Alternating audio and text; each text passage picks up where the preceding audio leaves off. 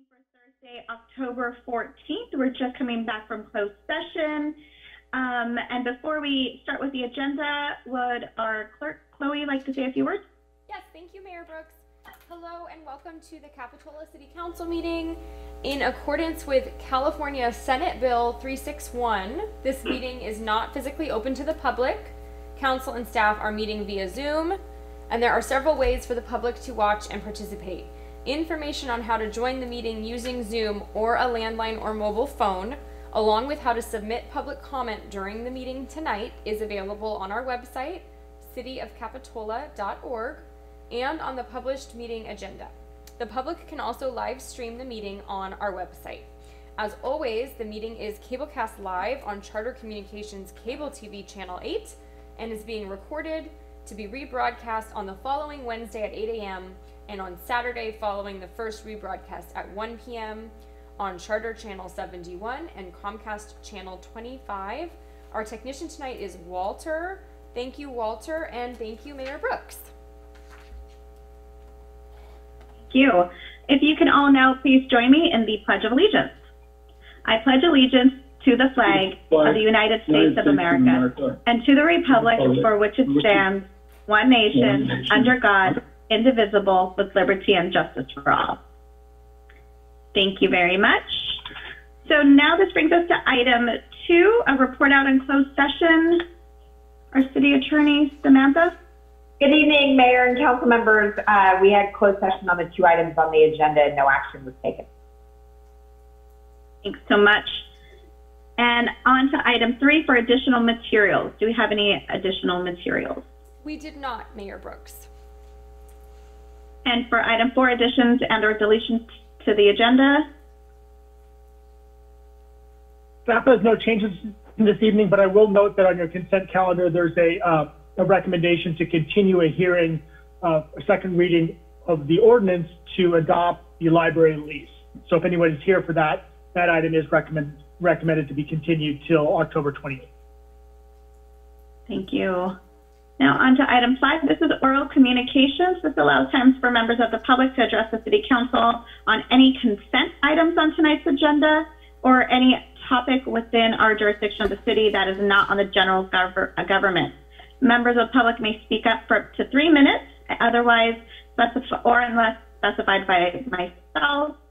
Individuals may not speak more than once during our oral communications, and all speakers must address the entire legislative body and will not be permitted to engage in dialogue.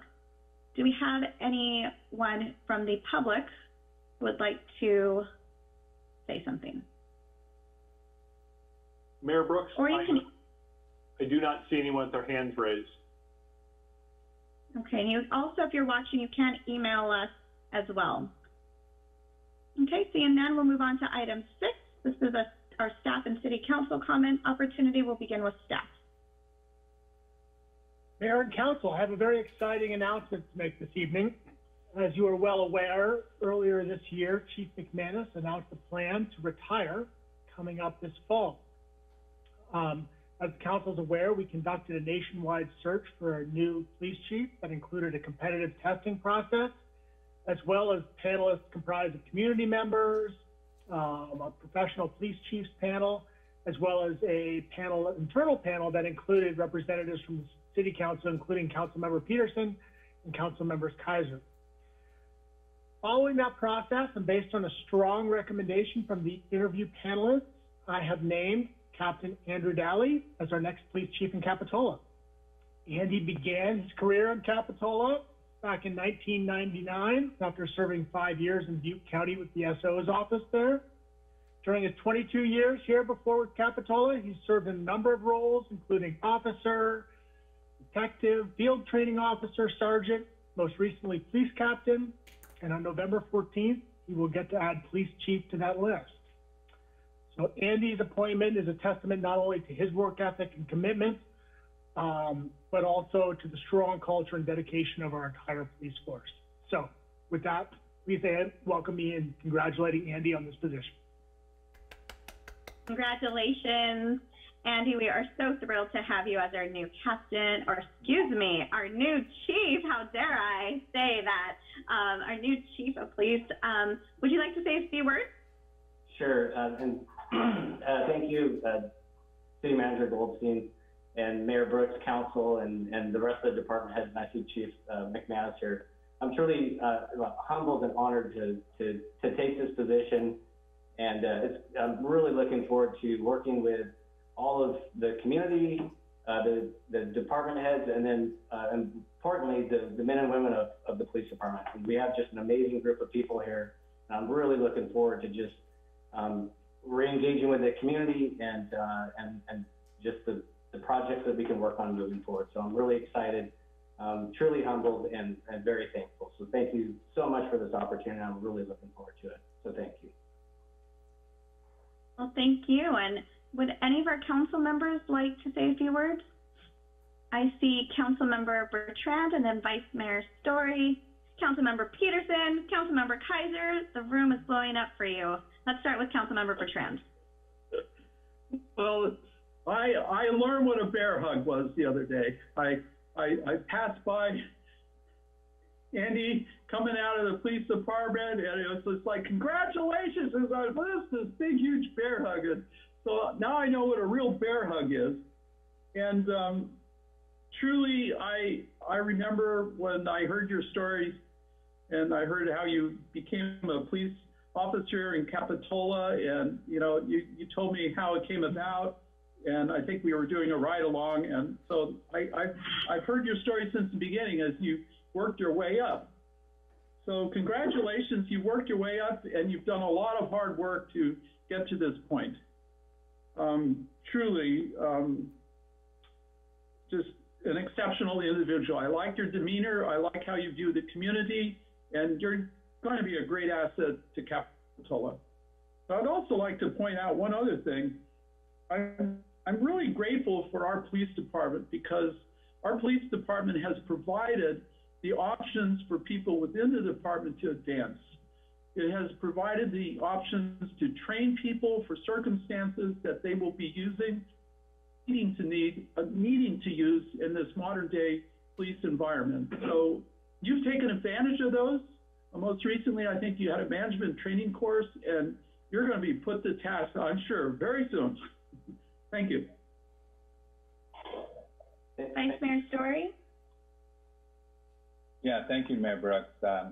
I just want to say I can't be more pleased that we have appointed someone that has been committed to the city of Capitola for so many decades, and someone who really knows the community of Capitola. And I think that's a big step forward for community policing. So congratulations, and with deference to Chief McManus, I want to be one of the first to say congratulations, Chief Daly. Thank you. Councilmember Kaiser. Thank you, Mayor, Andy, Captain, Chief. You've done it all, so I just have to give my huge gratitude to you. And it's true, we all see what you do in the community and how far you've come with us, and how many doors this is actually opening for our department and our city as a whole. And just my hat off to you. I'm so proud of you, and I'm so happy that Kristen and I got to be part of the panel, which was like a huge thing for me personally, and it was like a great experience. And that aside, I'm just really happy that we got to this point, and congratulations, you definitely deserve it. Councilmember Peterson. Thank you. Yes, Captain Daly, soon to be Chief Daly. As much as we will hate to see Chief McManus go, I could not imagine a better replacement and someone to continue to lead our police department within our city. You've done so much over the years for our city, and now to continue in leading this department, it's just going to be absolutely fantastic. So congratulations. We are so excited to have you at the helm in the police department. Well, I think my fellow council members have said exactly what I've been thinking.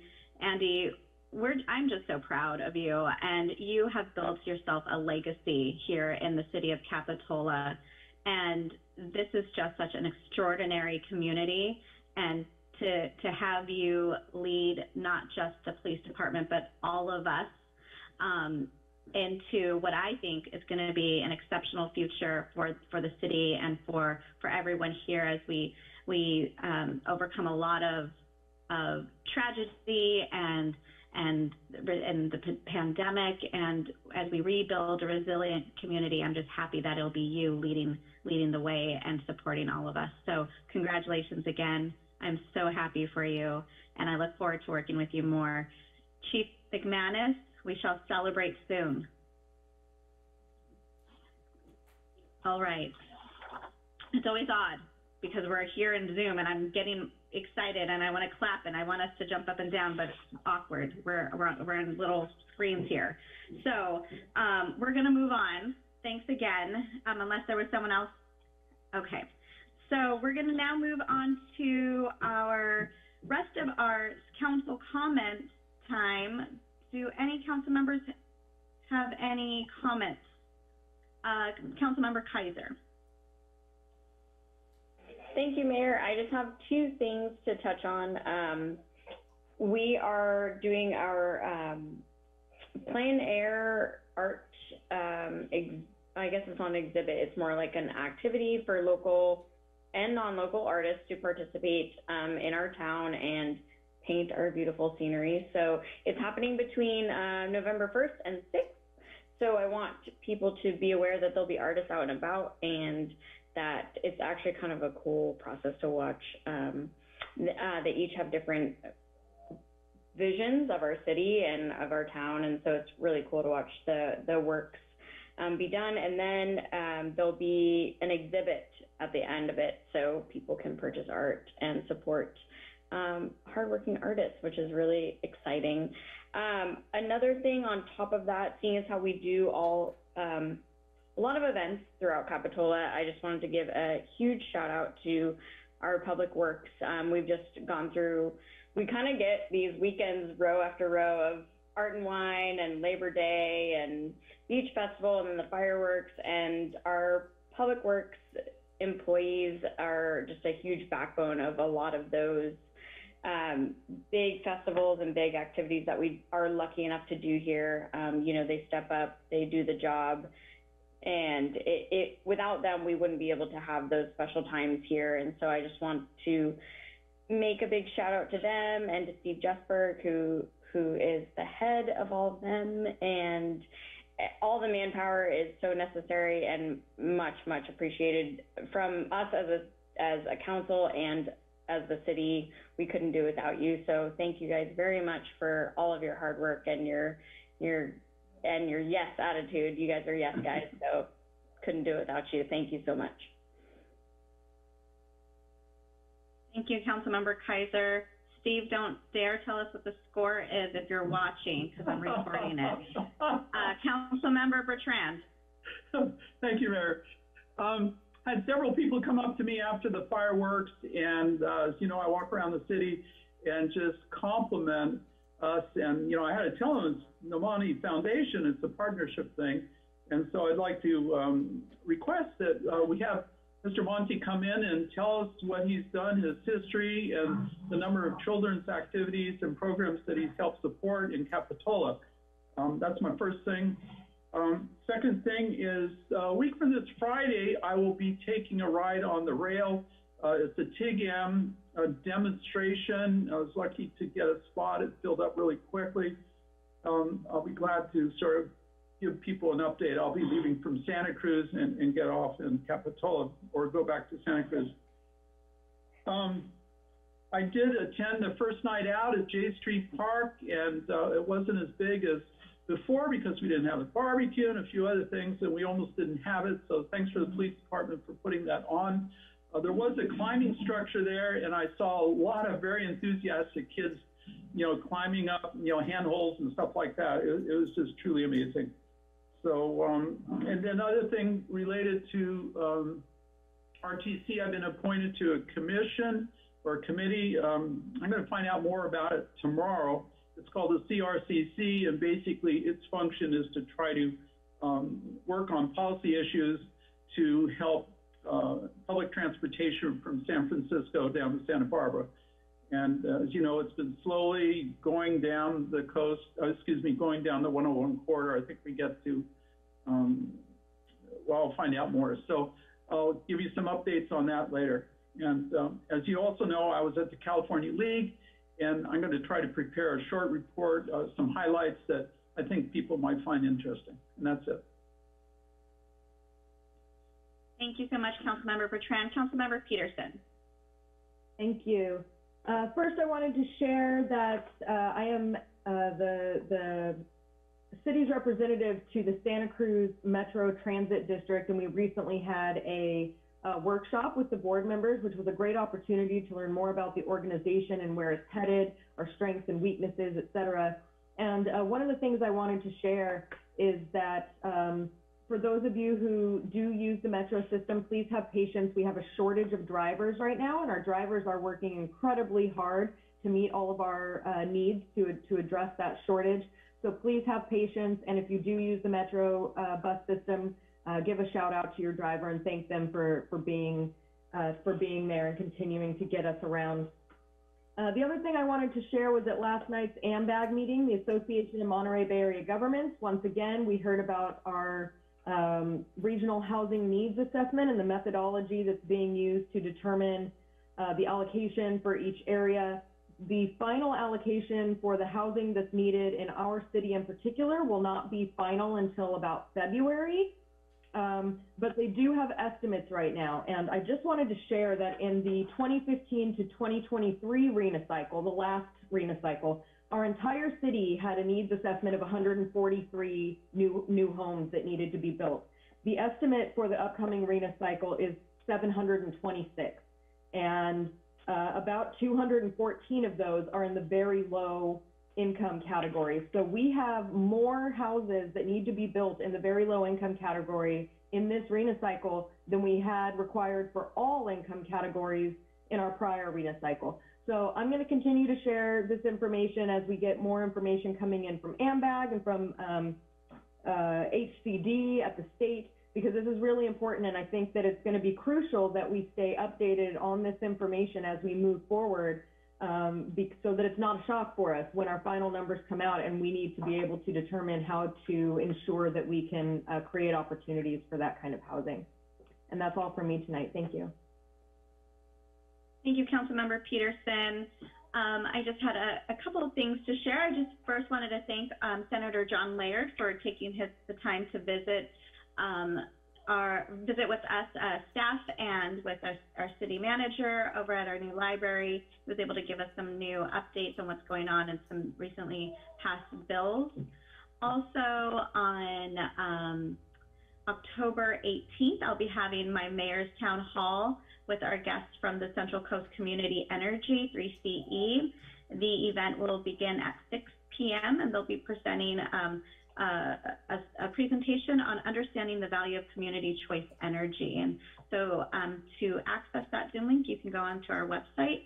And then following in November, I'll be having one with our Santa Cruz County Superintendent Ferris Sabat. So all that information can be found on our website. Now moving on to item 7, this is consent. All items listed on consent will be enacted by one motion in the form listed below, and there will be no separate discussion on these items prior to the time the council votes on the action unless a member of the city council would like to request an item to be discussed for separate review. Would anyone like to pull any of the items that they see on tonight's agenda for consent, excuse me? This is items A through G. Okay, seeing none, I'll go ahead and entertain a motion. So moved. We have a first for approval of consent items A through G. Do we have a second? Second. Or Sam. I have a second from Vice Mayor Story. Can we have a roll call, please? Yes. Councilmember Bertrand. I approve. Councilmember Kaiser. Aye. Councilmember Peterson. Aye. Vice Mayor Story. Aye. Mayor Brooks. Aye. Okay, that item passes. We'll now move on to our general government and public hearing. This is item 8A for a redistricting presentation. And tonight, all we're going to be doing, our recommended action is just to accept the presentation. And who will be presenting? Is this you, Alyssa, or Elisa? Excuse me. Nice Can you guys hear me okay? We can. Great, thank you. And it's good to hear about the plein air event in November. I'm going to come check it out. So thank you for inviting me tonight. My name is Elisa Benson. I'm the Assistant County Administrative Officer and part of the core team in the county that is running our redistricting project for 2021. So I have a brief presentation, really just focusing on our process, which is a little bit different, given everything feels a little bit different in the last year and a half. But I'm happy to take any questions. And I'm going to share my screen. I have two border collies here with me, so hopefully they won't be involving themselves at all. So let's see. Can you guys see that okay? No, I have to actually hit this button. Let's see. Can you see that all right? Great. So just very briefly, so this is obviously just going to be covering the county's redistricting process. As I'll reference in the very end of the presentation, there are several. And let me move this along. Figure out how to do it. Oh gosh, it's not letting, here we go. Will it let me, let's see, next. So just very quickly, I know all of you are familiar with this, but why does redistricting matter? And this is more for any of the members of the viewing public. So redistricting is redrawing those district boundaries for purposes of representation. And we do this every 10 years as part of coming after the decennial census. The intention here is that these boundaries are drawn equal and substantially equal to allow for fair representation in any kind of elected body. And as you all know very well, this is about who is going to be, where the elected representation comes from. Really key in these efforts are population equality. So you take that entire population of the legislative body you're talking about and you split it into the number of districts, and then it's drawing those boundaries. And it's really important to have community voice and representation in drawing those boundaries. I think there's unfortunately a long history where that hasn't been necessarily done in a way that has been fair to all members of the community. So it's something that we really do want to hear what community members think and want in terms of representation. And this is how folks have the opportunity to get that elected representation. For us, for the County of Santa Cruz, well, I first should say there was some legislation at the state level called, it's AB 849, the Fair Maps Act, and this was actually in 2018 and 2019. There's a smoke alarm going off in my kitchen, by the way. And that actually really quite significantly changed the way California approaches redistricting, really set up a whole set of new standards and expectations. And one of those things is it really defined the ways in which community participation could be established. So for the purposes of the county, the board in February chose to do an advisory redistricting commission. And there are some limitations on who could be appointed to those. One of the big ones is you can't have anyone who works for a current elected official or someone who intends to work for a current elected official. So what you see here is the commissioners that the Board of Supervisors by district appointed to participate in our advisory commission. So I wanted to just spend a brief moment talking a little bit about that line drawing criteria that AB 849 set forward. And this is, so really it is, this decision process is governed both at the commission level and at the board level by both federal and state law. I won't go into the details of this, but first and foremost, it's around equal population and complying with the Voting Rights Act. And then the state requirements, which AB 849 has now set up, is this list of 5 ranked criteria that need to be part of the consideration for drawing boundaries, and as well as the sort of foundational concept that nobody shall adopt district lines that either discriminate or favor of any political party. So that's really the structure that is guiding both the Advisory Commission and the Board of Supervisors process moving forward. So very quickly, the timelines and phases, because of how COVID affected the census collection in 2020, it really affected redistricting. And frequently, historically, we get our census numbers in April, which provides a fairly long time frame for redistricting work to happen. Because of COVID, we did not receive redistricting, or we did not receive census data, we even got early data in late August. And then there's a whole timeline that, basically comes into play because of then the following elections in 2022. So for us, we had started doing our planning in the spring once we had the Advisory Commission appointed by the board. In July and August, really, we launched a website, and by the way, the AB 849 requires a website and a whole bunch of very specific outreach activities. We developed some tools, and we started to reach out to community organizations around promoting involvement and education about the redistricting process. In September and October, we moved more in towards our public involvement and engagement work.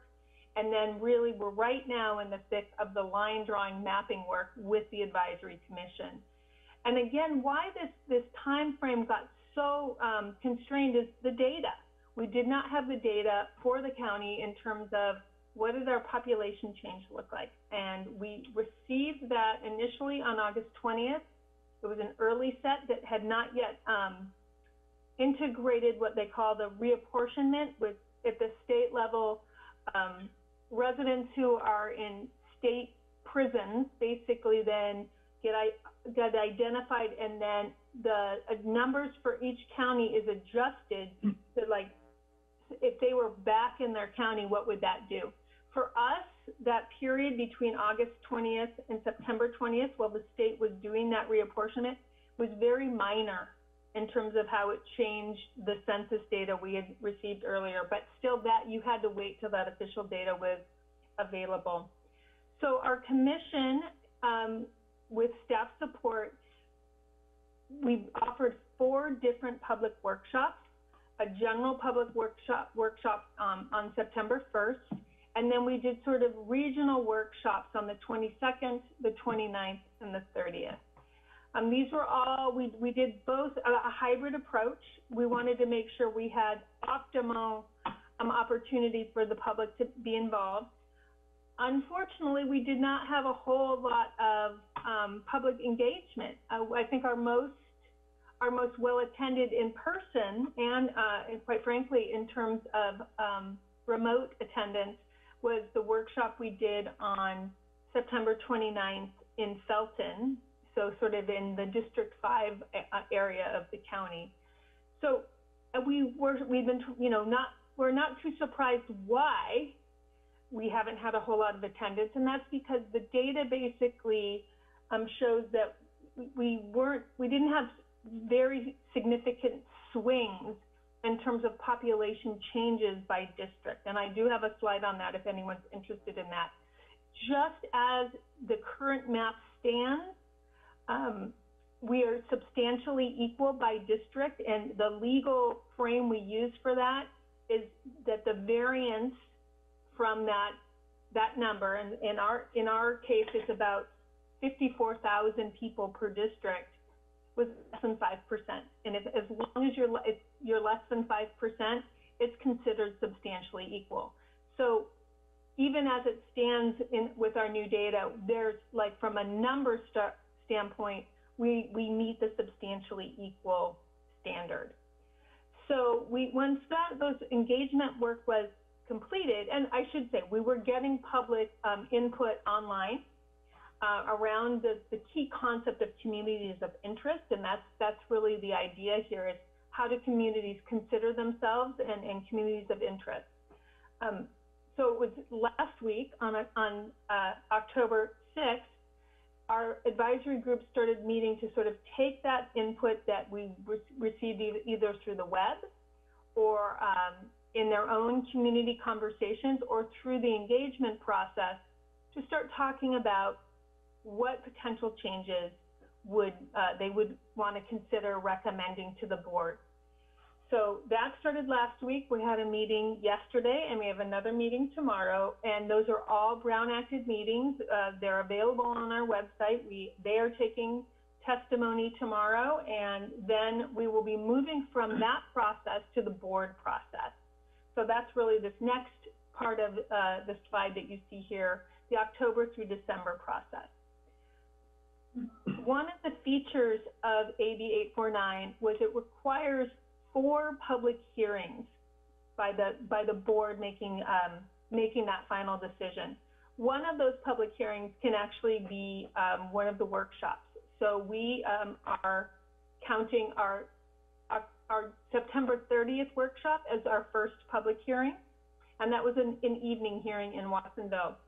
Then we will then have 3 additional meetings on this. A public hearing on the 26th, the evening of the 26th. That will be when the advisory commission's recommendations will be presented to the board and received by the board. Any of these meetings, we will continue to take public input and testimony. We will then have what is technically the second public hearing at the board, but the third in the count to 4 on November 9th. We expect that will be where we actually expect to get additional direction from the board on the 26th about any proposals that they want us to prepare for them in terms of different maps and what those changes would look like in terms of population on the 26th. And then there will be another hearing on the 9th. Again, public testimony will be welcomed at that hearing. At this point, we're then planning for final action on November 16th. The 9th and the 16th are regular Board of Supervisor meetings. This will be a time certain item on their agendas. The 26th is a special meeting in the evening. And so the intention there is that they would actually adopt any changes to the maps on November 16th. One of the features of AB 849 is those maps that are being considered for adoption have to be published at least 7 days prior to final adoption. So those things will come out, gosh, I should be able to do my math. But that on November 9th, or the next day, we actually have to have those published. I have listed here this deadline. The deadline for the board to take action is December 15th. If we do not, then the whole process reverts to a court process. So we just had planned this schedule where the intention was we got it done sooner than later. And then if we did need to, if the board felt they needed additional time, we would be able to fit in another meeting before December 15th. So this is our process, and really we will be accepting public testimony from any interested party at all of these meetings. And we will see how things go. So with that, I just want to also point out we are not the only ones who are doing redistricting. Of course, there's state redistricting, and then the city of Santa Cruz is doing it. There is redistricting at Cabrillo. Many different folks are doing redistricting. So that is my my overview of the process. I'm happy to take any questions, and we can just go from there. I'm gonna Thank you so much. My screen. If I can find it. There we go. Okay, any questions from council? Vice Mayor Story.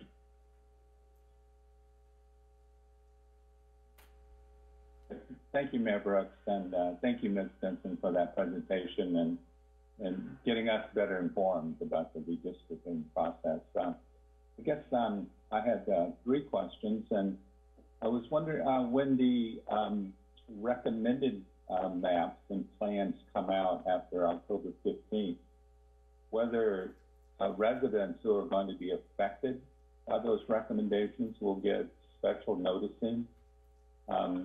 My second question was whether the recommendations are subject to LAFCO concurrence.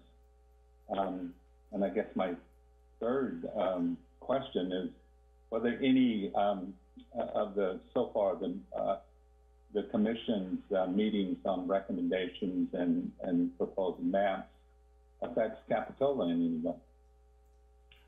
Okay, I'll try and get to all of those. In terms of the first question around special noticing, we are not planning on any special noticing, but we are planning on, well, we will meet the noticing requirements, which are 5 days before the 26th, when they would come to the board. They need to be public. But we plan to be, putting forward more general press and just trying to bring the public's attention to any of the changes that our commission might be recommending. So while there's no requirement for them, we absolutely want to encourage people to understand any of the changes that are recommended by ARC to the board. I should also just say there's a reasonable scenario that they would recommend leaving the district boundaries as they currently are. So I just want to mention that because we do meet that substantial equality standard. That said, we do have to also be able to say, we don't think that by leaving them status quo, that we are somehow disrupting an articulated community of interest that's arisen since 2011. So that, it's not as simple as like, oh, it's substantially equal, we can leave it alone. It's like, and we believe that those criteria are still met by that proposed status quo mapping. I do not believe there is any interactions with LAFCO on this, but I would actually have to check with my county council to confirm that. When we read over the law, it's not making a connection there. So I'll just say that, but I would have to actually double check with county council. I will say that there have been some discussions by the commissioners that could affect Capitola, but those are not things that have been agreed to at this point, and tomorrow is when they will be looking at those specific proposals. Thank you. Any other questions from council? Okay, let's go ahead and move this to public comments or questions. So now we'll open this up for public comment for this item. If you'd like to make a comment, you can send an email now to publiccomment@ci.capitola.ca.us. Or to speak, please raise your hand now by clicking on reactions, then clicking raise hand in your Zoom application, or by dialing *9 or *6, depending on the type of phone or landline you have. Our moderator will unmute you, and you will have up to 3 minutes to speak.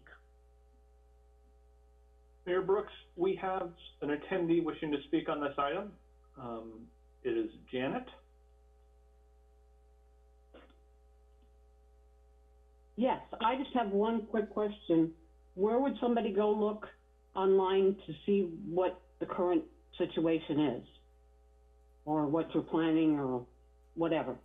Absolutely. You would go to I'm going to actually have to look up the website because I don't know it by heart, but I think it is ARC21. I'm going to have to look at it really quickly, and I can probably, and am I able to put stuff in the chat, or because I could put it there too. I think chat might be disabled. Okay, let me just pull it up really quick. The website is, why is it not telling me? If you just go ARC21 Santa Cruz, it will take you to the Redistricting 2021 website, and there everything is posted in terms of proposed map changes that the commissioners are discussing. The schedules are there, and we absolutely welcome anyone's participation in this process. Thank you very much. Thanks so much. Okay, any other questions from the email or from the audience? Mayor Brooks, I do not see any other attendees wishing to speak on this, and I do not have any emails. Okay, well, thank you so much, Elisa, for being here tonight. Thank you, Vice Mayor Story, for bringing this to our community's attention. For everyone watching or watching this later, please do check out the website to get involved and to see what's going on, and to be able to offer input should there be any changes discussed for this city's boundary lines. Thanks again. We'll now move on to item B, and there's two parts. So this is 8B, consider an agreement with Caltrans to include Highway 1 ramp signals in the adaptive signal project. And the recommended action tonight is twofold: to approve an agreement between the city and the California Department of Transportation, Caltrans, for installation, operation, and maintenance of adaptive traffic management system, and authorize the Public Works Director, Mr. Jesper, to sign the agreement. And two, authorize the city manager to issue a contract change order to Bear Electric Solutions, the contractor for the 41st Avenue Traffic Signal Adaptive Coordination Project, in an amount not to exceed $400,000 to add 2 Caltrans intersections to the project. Talk about a run-on sentence, guys. Woo! Okay. Steve, this is your Good evening, Mayor and Council. This is actually a great item to have, something we've been working on, and see if I can share my screen here. You should see my screen now. I'm seeing it in a weird format though.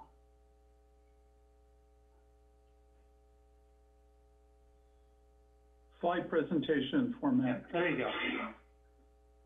I'm sorry. Try that again.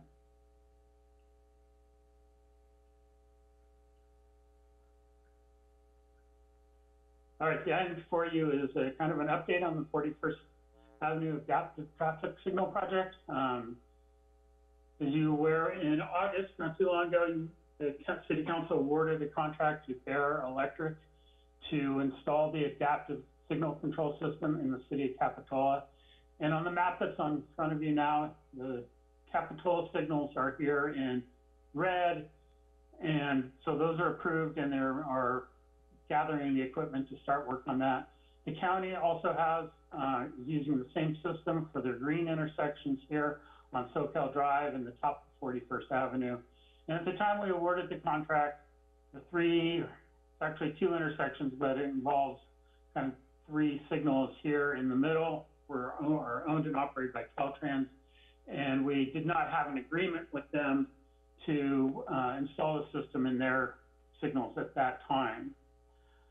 Kind of just give you that interagency coordination I went over. It says in writing, form Capitola, bunch in the county of Santa Cruz. And at that time, nothing from Caltrans, and Mayor Brooks did send a letter to the Director of District 5 of Caltrans, and that seems to shake things loose. So we have an updated here. Since that letter has gone out, Caltrans has agreed to the installation of adaptive equipment at their intersections. The agreement that's in the agenda was provided by Caltrans and reviewed by our city attorney. Caltrans has now provided comments on the plans for the work in their system. We're revising the plans so that they can approve them. And upon approval of the agreement and the finalized plans,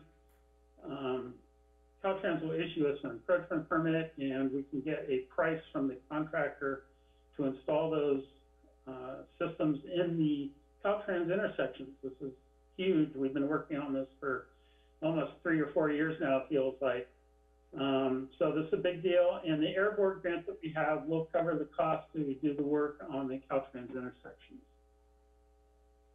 Just to give you an update on the timing, so the contractors ordered materials from the city.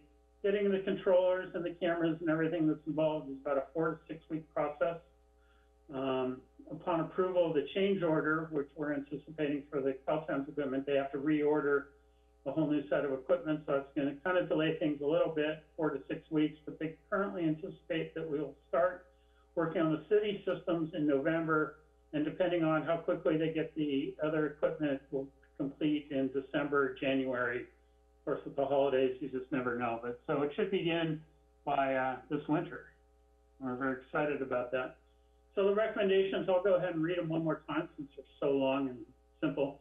But we want to ask you to approve the agreement between the city and California Department of Transportation, Caltrans, for the installation, operation, and maintenance of the adaptive traffic management system, and authorize myself to sign the agreement, and to authorize the city manager to issue a contract change order to Bear Electric Solutions to add the Caltrans intersections at an amount not to exceed $400,000. That $400,000 is the amount of the grant that we have. We do anticipate being less than that, although we're not quite sure. It really depends on the final plans that are approved by Caltrans. And the reason we're asking for this advanced kind of authority for the city manager to approve the change order is just, A, we don't have to come back to you. Another look at this project, and it may provide an opportunity, since we have fewer meetings in November and December, to just keep the project moving forward. So that's why we're asking for the authority for the city manager. And if that's my report, I'd be happy to answer any questions. Thank you so much, Steve. Any questions from council on this item? Okay, seeing no questions, we'll take this to the public. Now I'll open this up for public comment. If you'd like to make a comment, send an email now to publiccomment@ci.capitola.ca.us, or to speak, please raise your hand now by clicking on reactions, then clicking raise hand in your Zoom application, or by dialing *9 or 6, depending on your landline mobile phone. And our moderator, Larry, will unmute you. You will have up to 3 minutes to speak. Mayor Brooks, we have an attendee wishing to speak. It is Janet. Yes, thank you. I applaud you at doing this adaptive signal project. It has been a piece that has been needed to help with some of the traffic problems on 41st Avenue. As a resident of Gross Road, I would ask that once it was installed, you give the eastbound Gross Road intersection more time in the rotation during the day. I have been at this light as the third car in line and find that the light turns yellow just as I get to go to the intersection. Mm-hmm. This results oftentimes in people going through a red light. There was often more than 3 vehicles trying to make this turn, and then the next time is more than 2.5 minutes. And there are always cars waiting. So thank you very much for doing this, and I appreciate all your good work. Thank you. Thank you, Janet. Any other comments from the public on this item? Mayor Brooks, I do not see any attendees with their hands raised, and I do not have any emails on this item. Okay, so we'll bring this back to council for further comments and discussion and an approval. Who would like to begin? Vice Mayor Story. Yeah, thank you, Mayor Brooks. I would like to begin and end by moving the staff recommendation. I like it. We've got a first from Vice Mayor Story and a second from Councilmember Bertrand. Any other comments? Okay, may I have a roll call, please? Councilmember Bertrand? I approve. Councilmember Kaiser? Aye. Councilmember Peterson? Aye. Vice Mayor Story? Aye. Mayor Brooks? Aye. Thank you so much, Steve. This is such wonderful news. I'm very excited about seeing this happen.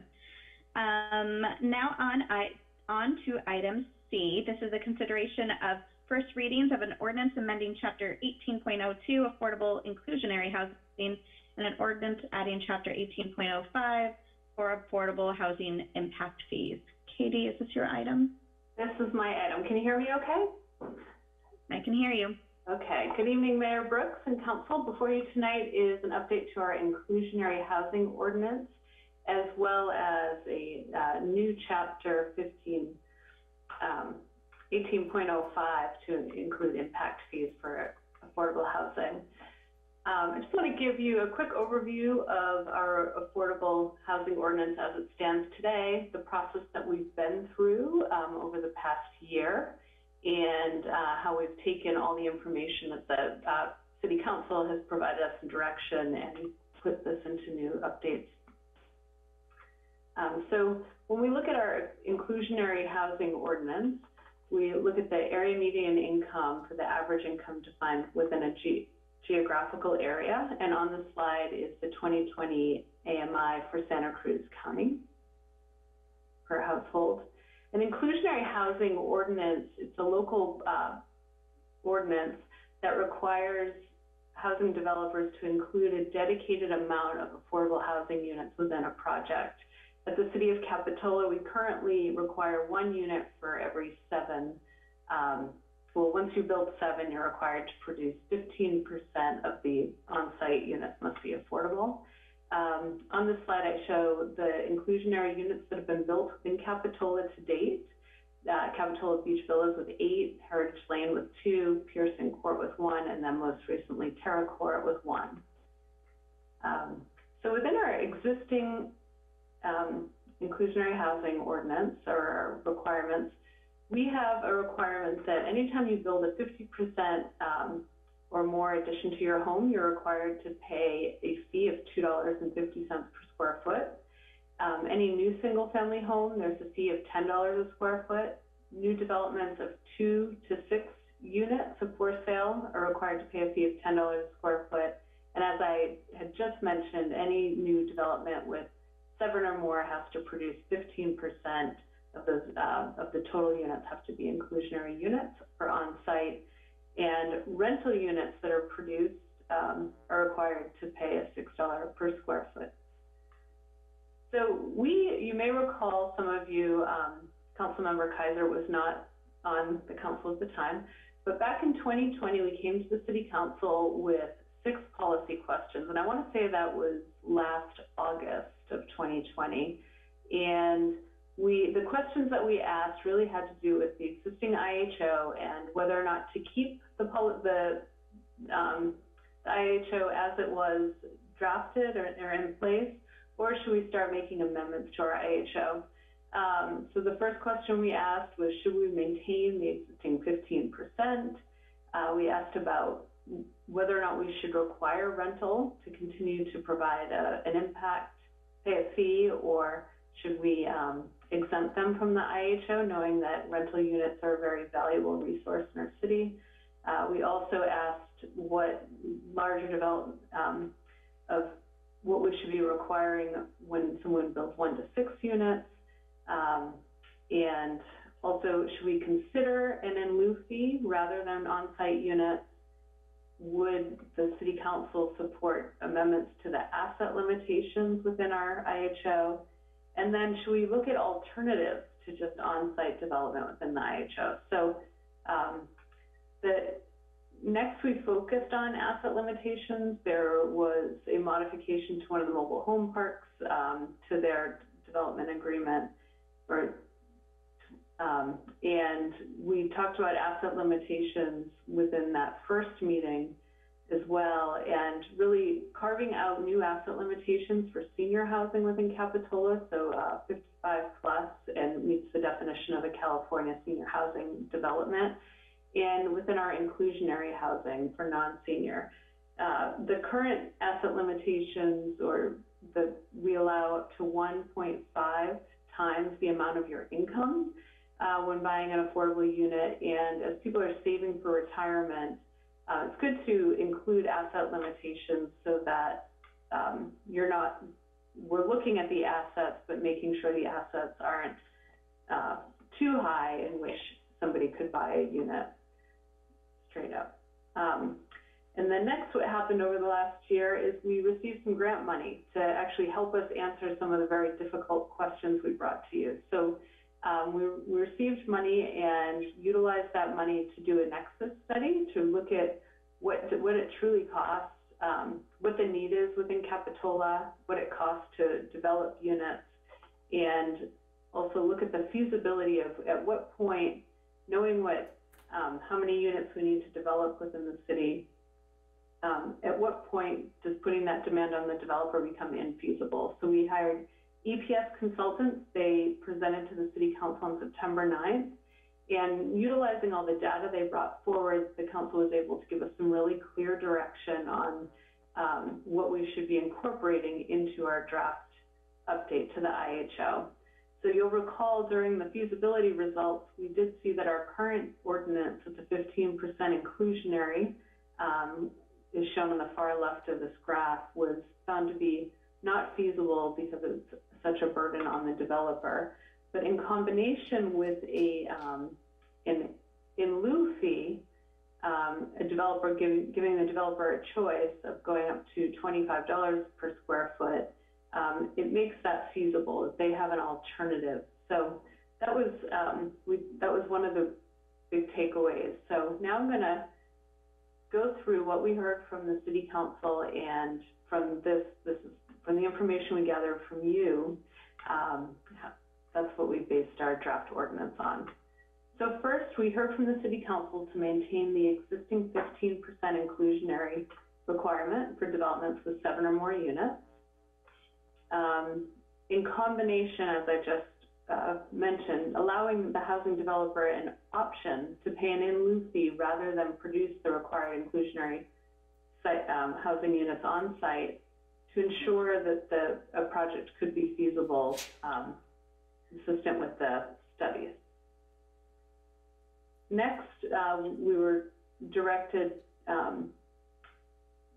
to update the city's affordable housing in lieu fees and adopt new housing impact fees as supported by the study. So the city council directed us to add affordable housing impact fees, and for multifamily rental developments, keeping that at $6 a square foot, adding an affordable housing impact fee for those structural additions that are greater than 50%, keeping that at $2.50 a square foot. And then the increased fee comes into effect for those developments that are 6 or less. It would be a new impact fee of $25 a square foot.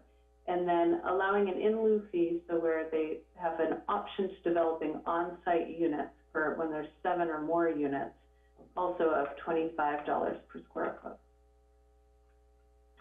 So these first 3 fees that we mentioned up top, the affordable housing impact fees, this is the area in which we're creating the new municipal code chapter 18.05, which is the first reading tonight is for that. Because legally, the in lieu fee should be tied to an in lieu option of 7 or more units for your inclusionary housing fee. And those, anything with less than 7 units, we're making, we're updating our ordinance to be more legally sound and adding an impact fee. The next policy item was the discussion on those asset limitations. So within our normal asset limitation, we have the 1.5 times the annual household income, and added a $500,000 in qualified retirement plans with an annual increase tied to CPI. Also added a new asset limit for designated affordable senior housing developments for 55 plus in age that are not in a mobile home park to 3 times the annual household income, and increased the $500,000 exception in qualified retirement accounts to $1 million, and to let that increase annually according to CPI. And then third, to continue to govern asset limitations of mobile home parks through recorded agreements and administrative policies as applicable. And lastly, we also considered alternatives to on-site production and in lieu fees. And the 2 that we thought were, that could be utilized within Capitola, one being off-site developments, that the developer may provide affordable units off-site on another site in Capitola city limits.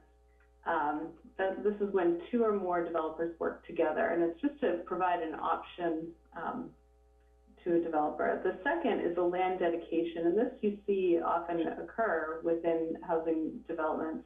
The land dedication is when the developer can dedicate, rather than provide the in lieu fees, could dedicate a couple acres of land to the city in which the city and a nonprofit or even the developer could contribute to develop the on-site affordable housing. I know that currently I think there's a project in Watsonville that's structured this way. And in meeting with some affordable housing experts locally, I've heard that this is just a great tool to have in our toolbox. So there's other requirements, but one of the most important requirements that we've listed within this option is that the overall increase in affordable housing units would have to be 10% above what a project could provide on its own within our inclusionary housing ordinance. Also, within the update, we've made quite a few administrative amendments. It was difficult if you owned an inclusionary unit to know exactly what was expected of you at the time of sale and at the time of purchase. So we've really cleaned up the ordinance to make this more easily understandable. We also plan on adopting a policy to really outline that for the public, for the owners of our inclusionary units. So we've updated the findings to be consistent with that most recent housing element and text, and just more specificity on what the process is within the ordinance.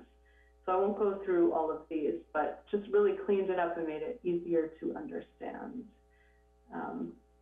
So from all of that policy direction from the City Council, we've drafted 2 ordinances. One is for Chapter 18.02. It's an amendment to our affordable inclusionary housing, and then adding Chapter 18.05 of the Capitola Municipal Code for affordable housing impact fees.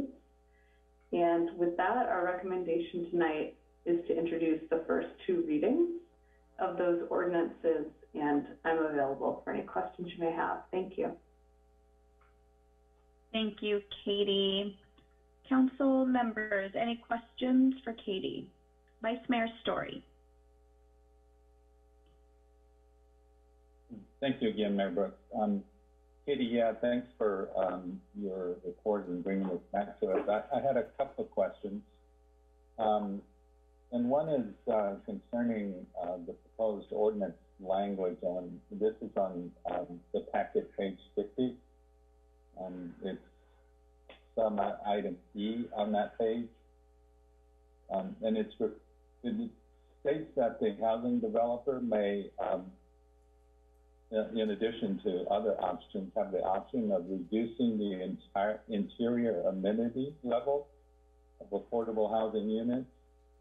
And I guess I just wanted to see if we had any potential issues with affordable housing, you know, becoming, let's say, scaled down in quality based on this option, and particularly, you know, maybe why we have this, and if it's in relation to the in lieu fee as an alternative to the in lieu fee, and if they were to build a unit instead, but they remove many of the amenities for the affordable portion of it, how that compares in cost and benefits, you know, to our housing stock.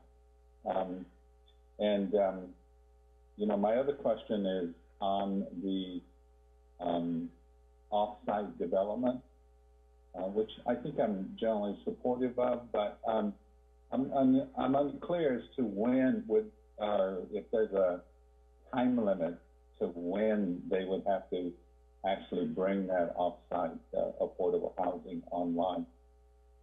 So, okay. Yeah, those are my questions.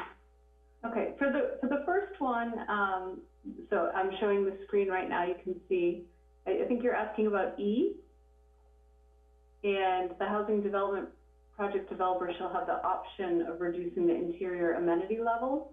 And it previously it said and square footage, and I think back in that August meeting, we got direction that we could remove the, you know, decreased square footage for the affordable housing unit. But for the amenity level, I think that's referring to maybe that brand of stove or dishwasher within your kitchen, so that it could be if you're doing a really fancy development within the affordable unit, they don't have to be the most high quality, the best quality brands if that's what the rest of the development is getting. So I think that is what that standard relates to. Does that clarify your question? Well, I think it clarifies my question. I'm not sure if it addresses my concern, and I guess I was going to, with our history with this particular ordinance, whether we've run into any situations or if there's a possibility here that the affordable housing is going to be significantly downgraded based on this ordinance. Having a less high-end stove, that's probably acceptable. But in terms of, what could they remove closets or make the closets smaller? Or I think in many ways make the affordable housing unit be, I guess, less than what the project is meant to be. I hope that it expresses my concern, and I'm just asking whether, in our experience, there has been any issues along those lines in the past with this particular term. So I do know that a developer has in the past opted to decrease the size of a unit in the past, and that's why it kind of looks funny when you go to see that development, see this one much smaller unit and know that that's the affordable unit. In terms of the interior amenities, I know when I walked through Terra Court, the developer did not take advantage of this section of code. It was available to them to take advantage of, but they utilized the same products throughout within the affordable unit. They actually came to us to change which unit was affordable halfway through the project, and they weren't concerned of, they hadn't planned to make any differences in the grade of materials they were utilizing. So I do understand your concern, but I haven't experienced to date anyone taking advantage of it within the one unit that's been produced since I've been here. So as for your second question, that is under the alternatives. I'm going to scroll down. So here's the alternative compliance options. The first one is regarding that off-site, and you asked about time limits. So the time limit says the construction of the off-site affordable housing units may not have commenced prior to the first approval of the market rate housing development project. So they can't be, you couldn't have a project that was already in process and a developer come in and say, actually, we're going to buy those units that are already in process and make those our affordable units, because really what you're trying to achieve is creating more units for the city for inclusionary. And then the second part of that is, I think, is addressed in this next paragraph, that the final inspection for occupancy of the market rate units in the housing development project will be granted only after the final inspections are completed for the off-site affordable units. So those off-site units have to be produced prior to occupancy of the new unit. Good, got it. Yeah, okay. Thank you. That addresses my concern. Councilmember Bertrand. I had a similar question to Sam's question, the second one, but I just was curious, what's magic about 7 units?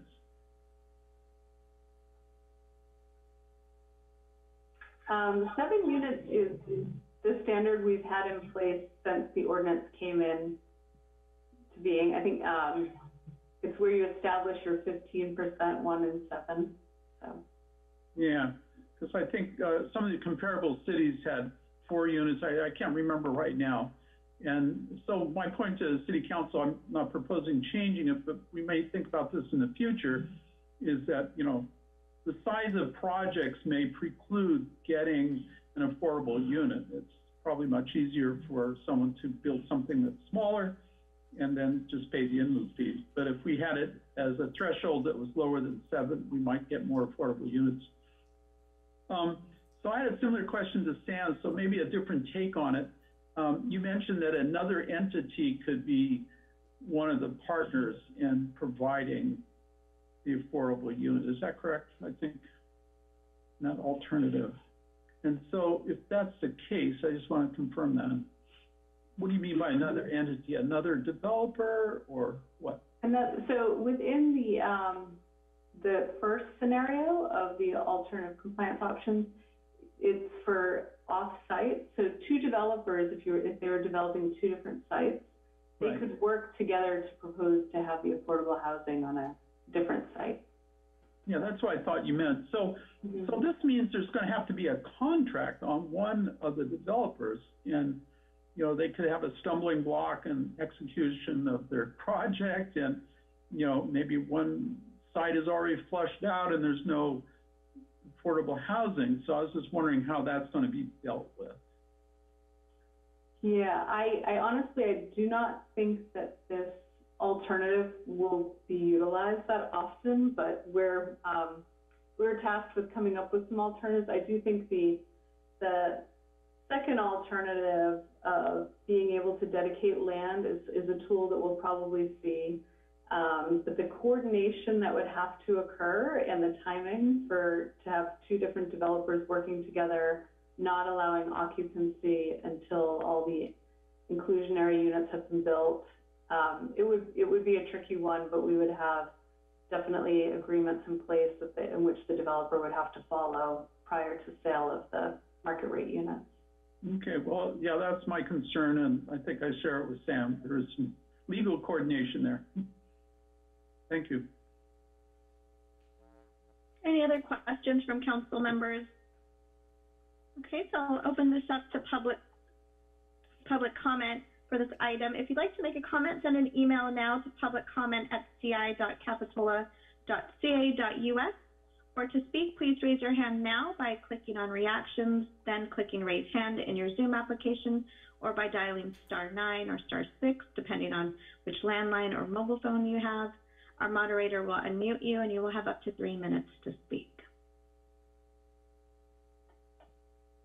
Mayor Brooks, I do not see any attendees wishing to speak on this item, and I do not have any emails on this item. Okay. Then we'll bring this back to council for further comment and discussion. Councilmember Peterson. I'd like to move approval of the staff recommendation. I'll second that, and I do have a comment. Okay, we have, before we do, Councilmember Peterson, I'm going to ask for a quick friendly amendment. We need to take these items separately this evening for item C. So this would be item C1, introduction of first reading, and if you could maybe make your motion for item 1, if you so choose, and we'll take them separately. Sure. So I'll make a motion to approve item C1 as recommended by staff. I agree. Councilmember Bertrand, is that a second? Yes, it is. Okay, so we have a first and second for item C1 to introduce for first reading by title only, waiving further reading of the text and ordinance amending chapter 18.02 of the Capitola Municipal Code, affordable inclusionary housing. Samantha, if you're listening, that was for you. Councilmember Bertrand, before I call roll call, is this the comment you wanted to make here for this particular section? Well, in general, it's a comment, if I may. I just want to thank staff for coming up with the grant and giving us guidance based on the Nexus study that was very helpful. It was a detailed study, but I really appreciate it, and thank you again. Thank you, Councilmember Bertrand. So can I have a roll call for item C1? Councilmember Bertrand. I agree. Councilmember Kaiser. Aye. Councilmember Peterson. Aye. Vice Mayor Story. Aye. Mayor Brooks. Aye. This item passes unanimously. Now looking at item C2. Someone. I can make a motion on item C2 to introduce for the first reading by title only, waiving further reading of the text, an ordinance adding chapter 18.05 of the Capitola Municipal Code, affordable housing impact fee. First Samantha. I'll second. So we have a first from Councilmember Kaiser and a second from Vice Mayor Story. Any other further comments? Well, I'd like just to really quickly piggyback off of what Councilmember Bertrand mentioned, was that this has been a lot of work over many, many months. And Katie and your team, you've done an exceptional job of really separating each issue, allowing enough time and space for conversation, and really helping me understand the complexities of such a really complicated issue. And this particular IHO will have a significant impact on the city of Capitola and its future. So really thank you for all your time. Okay, let's do a roll call. Okay. Councilmember Bertrand. I agree. Councilmember Kaiser. Aye. Councilmember Peterson. Aye. Vice Mayor Story. Aye. Mayor Brooks. Aye. Thank you. Okay, this item passes. We'll now move on to item 8D. This is Green Waste Franchise Agreement. Whose item is this? Larry, so bad. Yes, it is mine. Sorry, I was trying to get my screen ready to share. So I'm going to try that right now.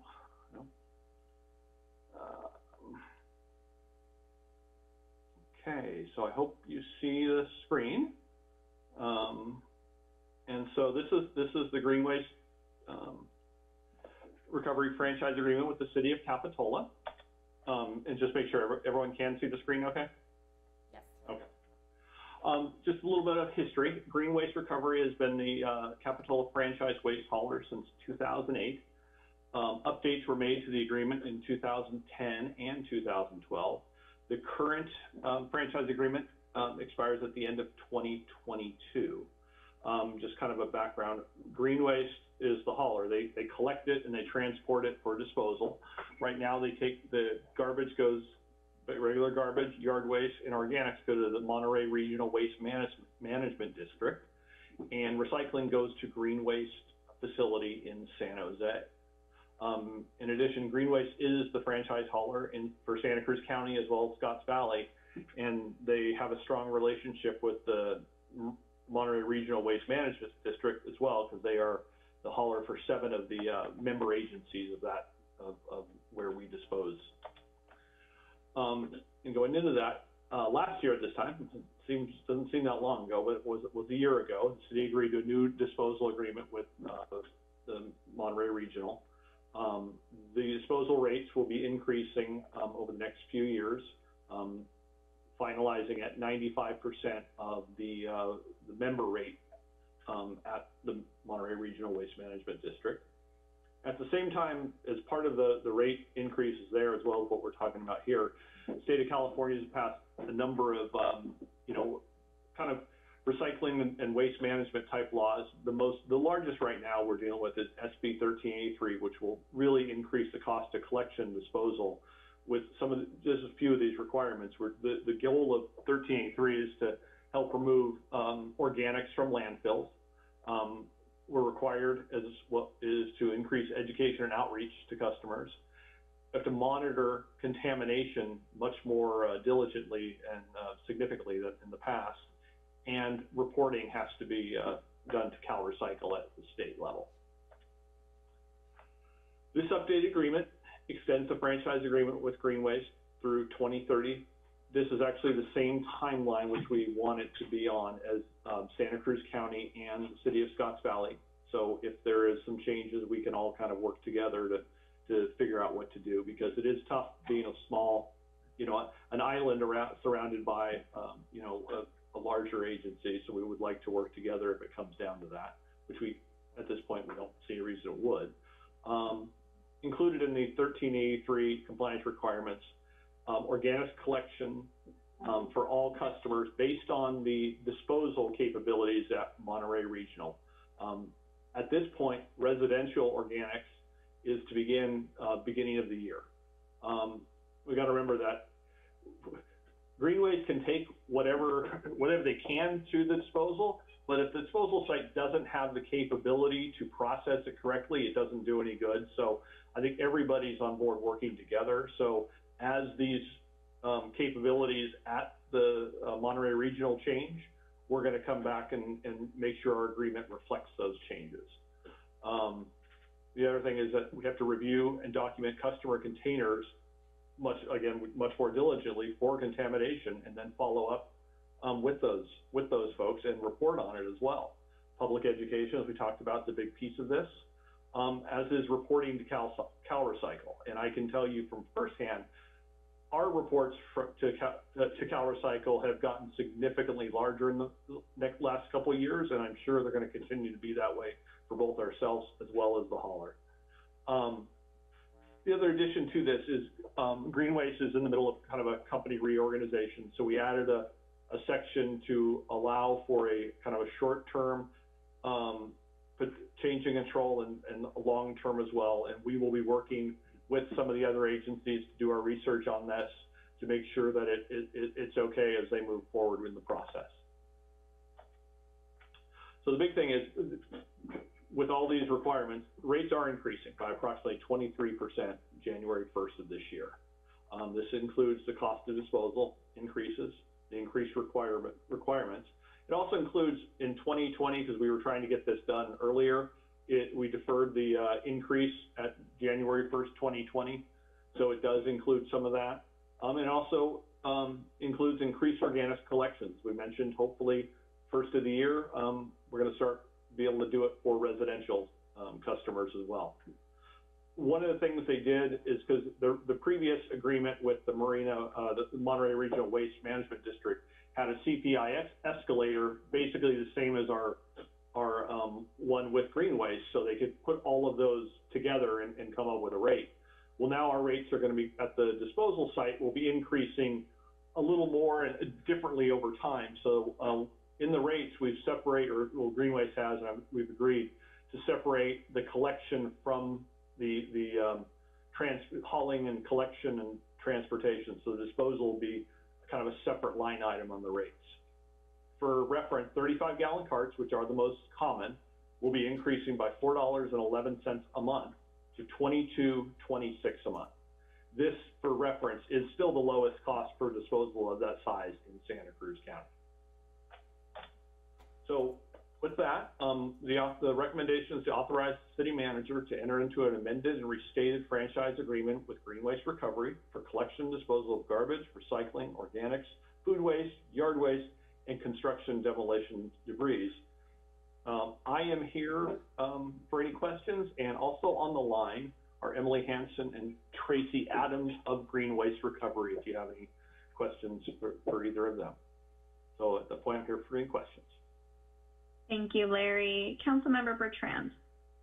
Yeah, how do you define organic waste? I'm just trying to orient myself.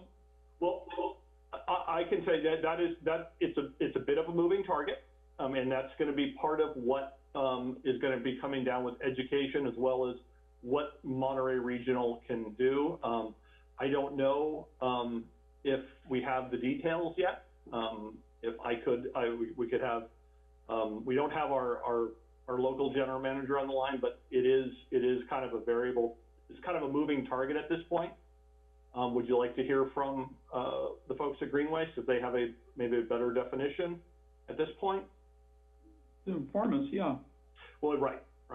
Sure. Emily or Tracy, would you be Emily? I'm going to allow Emily to talk.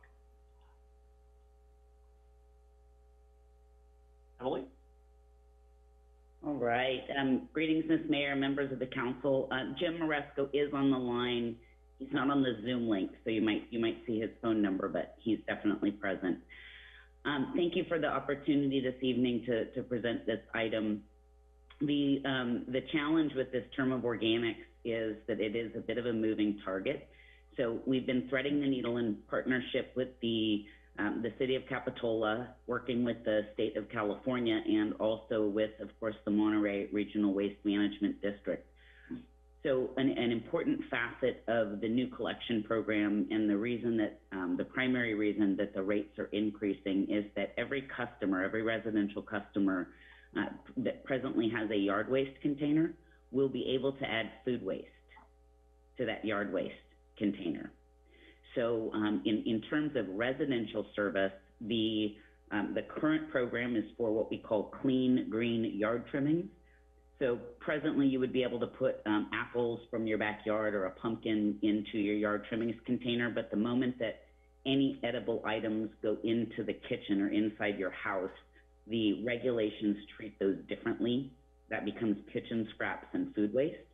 So the regulations through SB 1383, as Larry mentioned, have expanded to attempt to get as much organics out of landfill as possible.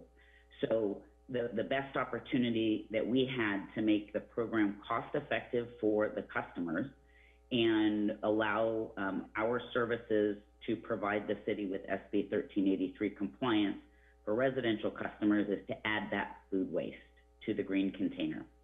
On the commercial side, we will still have a source separated organics program as well. That is presently what we call a clean food scraps program. There will be opportunity for some customers, not, for example, the Esplanade customers, but for customers, let's say a Gale's Bakery that has some incidental yard trimmings as well, they would be able to use their new container for both their food scraps as well as their yard trimmings. The challenge in all of this is that the definition of what's allowed in those containers is driven by the processing facility, in this case, the Monterey Regional Waste Management District. So as Larry mentioned, we're working in partnership with the Monterey Regional Waste Management District to get a finite list of exactly what is going to be accepted in these organic containers and what is going to be what we call non-acceptable in those containers. And then, as Larry mentioned, the burden of outreach and educating the community on what is and isn't allowed in each of the containers, that is the responsibility of Green Waste under the franchise agreement. Thank you. I have one other question, Larry, and a comment. So I think the governor signed in a new law, and I understand that we're going to be limiting what plastics we actually recycle. I think hard plastics and a couple other categories are not going to be recycled because we don't have a market for it or there's no way to process it. Maybe I'm misunderstanding that. Is this correct? I'm happy to take that, Larry, if you'd like. Yeah, absolutely, because I'm not aware of it, right? So thank you very much. Yeah.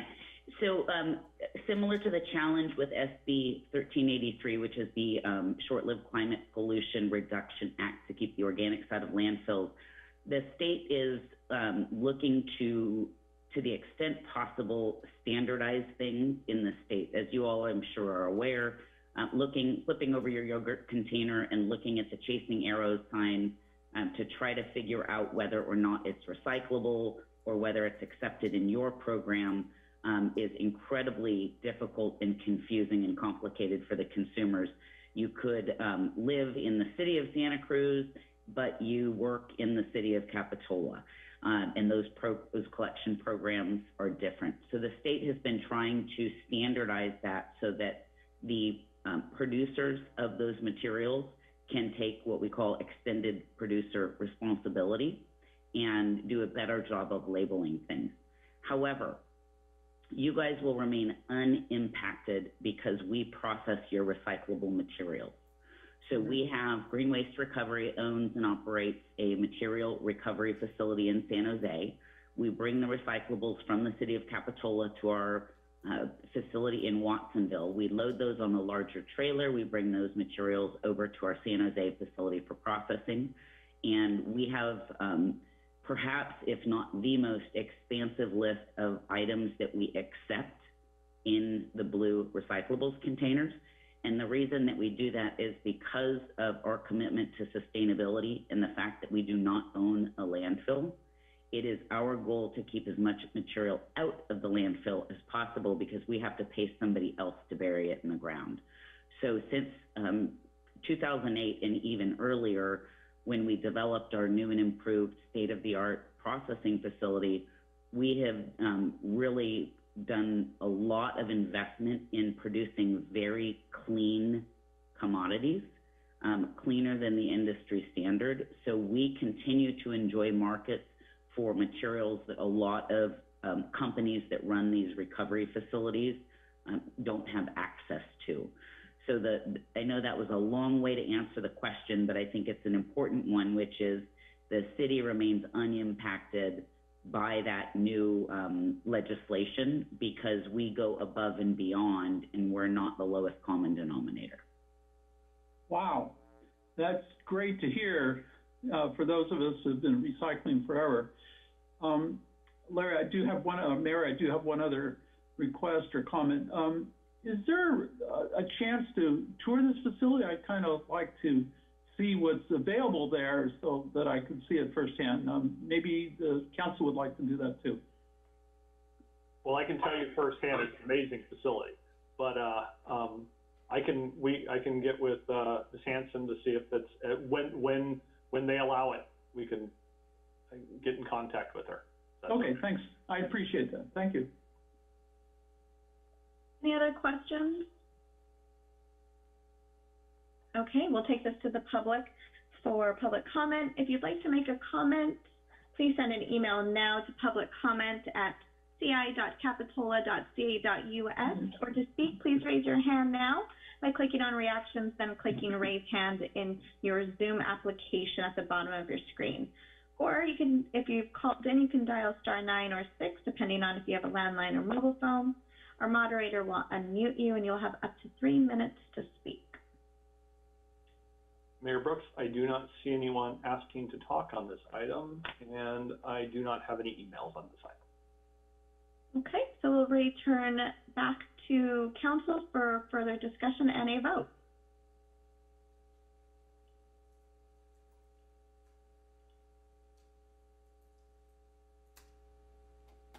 Councilmember Bertrand.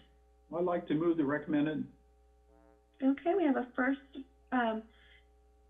Councilmember Peterson. I'll second that.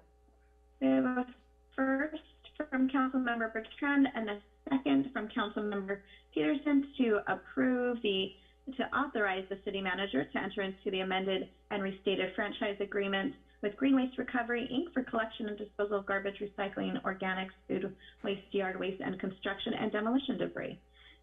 May I have a roll call, please? Councilmember Bertrand. Aye. Councilmember Kaiser. Aye. Councilmember Peterson. Aye. Vice Mayor Story. Aye. Mayor Brooks. Aye. Okay, this item passes unanimously. Councilmember Bertrand, did you have something? Yeah, Larry, thank you for getting staff from the facility and the company. I appreciated their answers and definitely helped me understand things. Well said, Councilmember Bertrand. We'll now move on to item 8E. This is a recreation registration system update. Welcome, Nikki. Good evening, Mayor Brooks, council members. Let me take a minute and prepare my screen.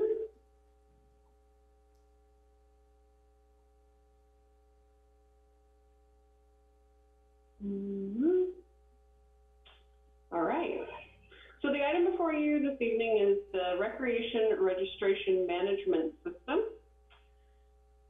So in 2008, Recreation contracted with Active Network, also known as ActiveNet, which is our current registration system where anybody who would attend a recreation program, they would go online and register for that class or junior guard program they could also come into the community center, speak with one of our front desk staff, and would also access ActiveNet and register through the same ActiveNet process.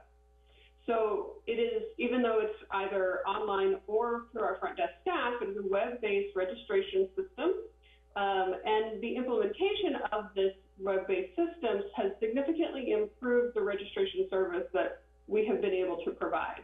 Many of you may remember the long lines of junior guard registrations that apparently wrapped the building. So in 2008, when the city originally contracted with ActiveNet, it purchased an activities module and paid a one-time fee for that module. And then the ongoing service has been paying transaction and credit card fees, which are deducted from any income that ActiveNet collects from our residents registering. So they pay our fees by registering for something, and then ActiveNet deducts a set of fees, percentages of that transaction, including a credit card transaction fee. Then once that's deducted, a check is mailed to the city.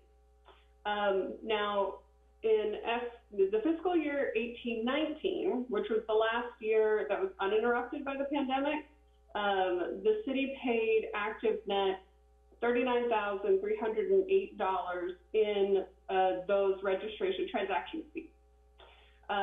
In the 2 years since then, each year has been about $25,000 in fees, but we have not been operating as normal due to the pandemic. And so staff estimates that when we return to a post-pandemic operation, that continuing with ActiveNet would continue to cost about $40,000 in fees. Now, ActiveNet over the past few years has become a bit of a poor fit for the Recreation Division as we have been implementing new growth goals, particularly in relationship to the strategic plan and new activities that we have been providing, such as our after-school program. And so staff is seeking a system that would provide some mobile compatibility, which is a common request from residents, as our current system does not have great mobile compatibility, and better support systems, services, such as when front desk staff that are working with our ActiveNet system, when problems occur within the system, we reach out to those support services and they help us problem solve. So we would be looking for better support services from many systems in the future. So in order to begin this process, staff reached out to a lot of local agencies to identify some products that are currently in use and that have good ratings, and ultimately decided to review 5 of those recommended registration systems.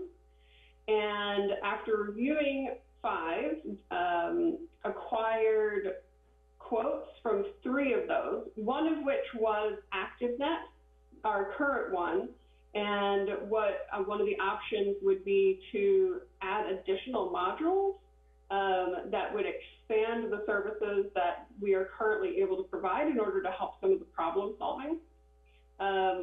Ultimately, from those 3 quotes, we selected the top 2 that would be the best in the long term, and arranged for a demonstration with the whole recreation staff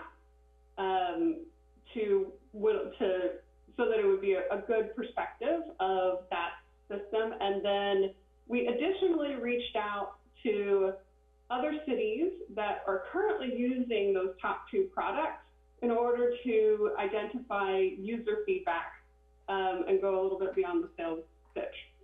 So after all that process, decided that Civic Plus, specifically the Civic Rec the products that they have, which focuses on Parks and Recreation registration management systems, is the best choice for our division.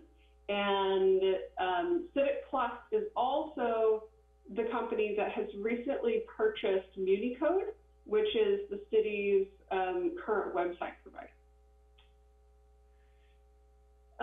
So currently, because of the way that ActiveNet would deduct the transaction fees from any payment that it collected, as it currently serves as our merchant account as well as our registration system, an ActiveNet payment to ActiveNet is not an expense line in the recreation budget. The Civic Plus quoted us for a first year cost of $24,963. 50% of this is due at signing. The first year cost is a little more because it will involve training for our staff as well as the overall setup of our registration system. And then each year after that is quoted at $14,527. Now, as I said a minute ago, ActiveNet not only is the registration management system, but it serves as our merchant account or gateway. Civic Plus partners with various gateways, and I'll be working with our finance director in order to choose an appropriate gateway. That gateway or merchant account does additional payment transactions for for the payment process. So if it's a debit card, it's a certain percentage, usually pretty low, like 0.5%. If it's an American Express card, that credit card fee can be around 2.5%. Currently, any credit card processing fee for ActiveNet, we're paying 3%. So whatever merchant account we go with, staff anticipates that it is expected to be less than 3% for those payment transactions. And as we move forward, staff will incorporate any budget changes at the mid-year budget review. So the recommended action for this evening is to authorize the city manager to enter into an ongoing contract with Civic Plus to provide the city recreation division with a new registration management system. And I'm available for questions at this time. Any questions from council? Okay, seeing none, we'll open this to public comment. If you'd like to make a comment, oh, sorry, Councilmember Bertrand, you had a question? Yes, I do. Nikki, it seems from your presentation that we're going to benefit in a couple ways, decreased upfront costs and also potential increases in efficiencies as you talked about gateways for the finance department. I was wondering if you could comment more about that. Well, yeah, so what's really exciting about the opportunities that Civic Plus will be able to provide us is that it is everything that they have to offer is in one package, whereas ActiveNet, we would buy module by module. So, for example, we decided that suddenly we wanted to do point of sale opportunities, that if we were to do that with our current registration system, we would have to purchase a module in order to be able to do that, and then all the transaction fees would apply on top of that. With Civic Plus, point of sale is part of it. So if at some point down the road we decide, I think we're going to start doing point of sale, it's already part of that process. So that's exciting for the recreation side. And then, yes, I still have a lot to learn about gateways exactly, but from my understanding is that there will be some efficiencies in the finance department as for having a gateway relationship. Okay. Is there a bundled fee? It's sort of like getting insurance for your car and your house or something, because we're going to be using two different products, I guess? You mean between the gateway and the registration system? And it's doing our website, I think, right? You mentioned, because it just purchased. Oh, you know, I don't know, but that's something that we can definitely look into, particularly if we end up using any other of the MuniCode products. Yeah, it seems like that's a possibility. This sounds very exciting. Thank you very much. Mm-hmm. Any other questions from council? Okay, so we'll move into public comment.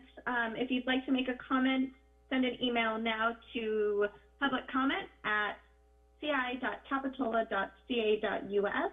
Or to speak, please raise your hand now by clicking on reactions, then clicking raise hand in your Zoom application, or by dialing *9 or *6, depending on if you have a landline or mobile phone.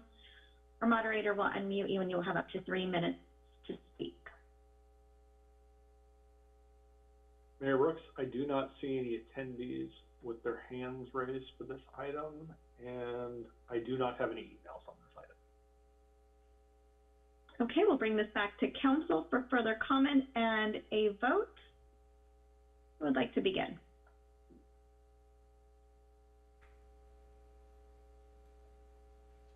Well, I'd like to move the recommend to see this move forward. So I'd like to move the recommended action. Thank you. Excellent. We have a first. I will second that. And I have a second from Councilmember Kaiser. Any other comments? Okay, can I have please have a roll call to approve the staff recommended action to authorize the city manager to enter into an ongoing contract with Civic Plus to provide the city recreation division with a new registration management system. Yes. Councilmember Bertrand. I agree. Councilmember Kaiser. Aye. Councilmember Peterson. Aye. Vice Mayor Story. Aye. Mayor Brooks. Aye. This item Great. passes unanimously. We'll now move on to item 9, which are 15 more items to go. Council, are you ready? Do you have it in you? No, not tonight? Okay, well, item 9 is adjournment. Thank you so much, everyone, for being here. Congratulations again to our future chief, Andy Daly. And thank you, staff. Thank you, Samantha. Thank you to our city manager. This was a big one tonight. There was a lot of really great things done for the city of Capitola this evening. So thanks to all the department heads. Have a great evening. We'll see you next time. Thank you. Good night.